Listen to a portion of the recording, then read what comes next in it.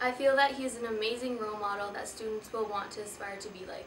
More specifically, his caring and pride for all things Quinny, his commitment to always strive for excellence, his hard work and dedication, and his unselfishness when it comes to our school by always putting the needs of others ahead of his own to serve Quinny Secondary School and his community for over 65 years.